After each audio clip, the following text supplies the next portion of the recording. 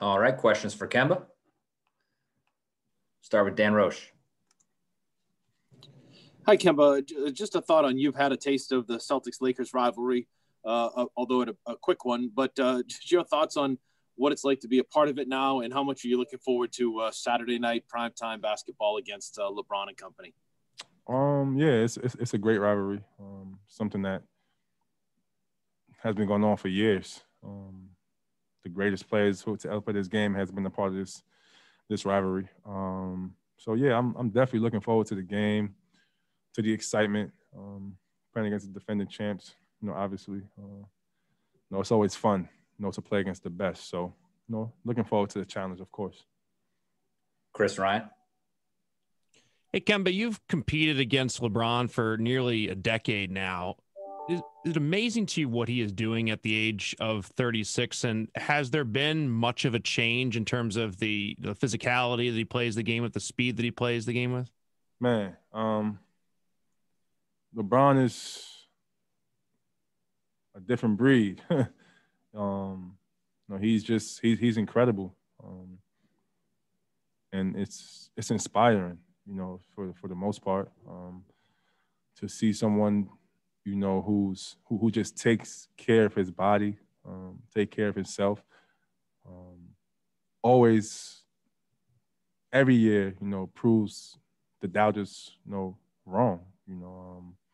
Always so much pressure on that man, and he always comes through, regardless of what's said about him. And like I said, he's a really, just inspiring, person in our world. He's someone that everyone looks up to, wish to, to be like. He's a special talent. John Corrales.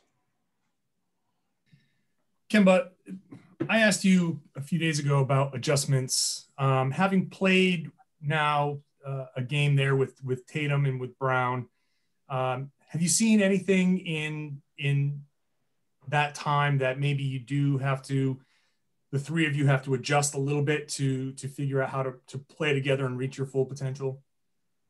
We only played one game, but we'll figure it out. We get along very well. We all want to win. At the end of the day, we just have to figure it out.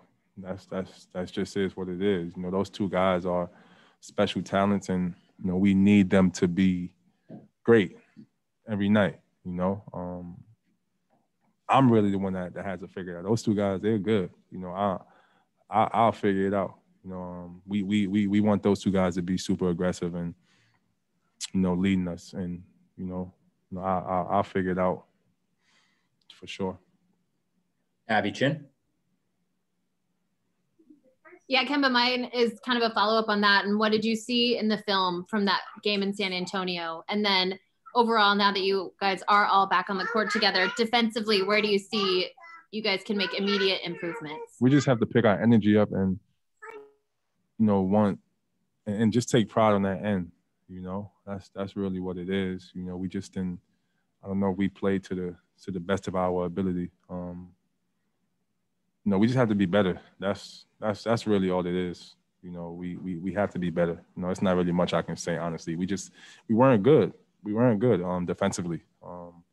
So we got to figure it out how to get back to our old selves on that end. Bob Schron. Thanks, Brandon.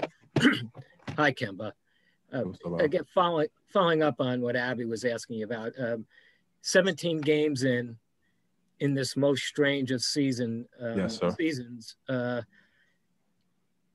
you guys better than you were 2 weeks ago? I know you haven't played, but you study the game. And how do you get more consistent? The way I looked at it, you've had 2 days of practice, of consistent, focused practice in the last couple of weeks. So what are your answers to that? Thank you.